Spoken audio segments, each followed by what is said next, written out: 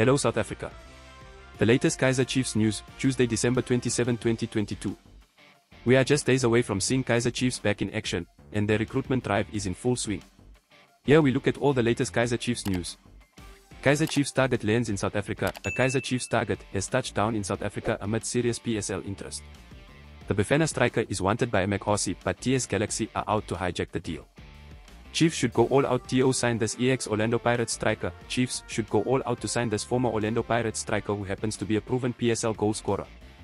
Glamour Boys urge TO sign Mozambique striker. Former Sporting Lisbon youth coach Luis Goncalves, who mentored Cristiano Ronaldo, believes it would be a sound decision for the Glamour Boys to sign striker Stanley Ratifo.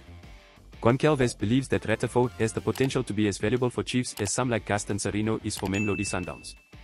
Kaizer Chiefs plans TO replace Blom. Sporting director Kaizer Motaung Jr. insists the club has plans to replace Njabulo Blom after selling the versatile star.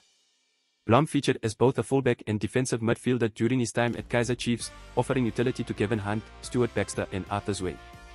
Please subscribe for more news updates. This is Luke for the South African.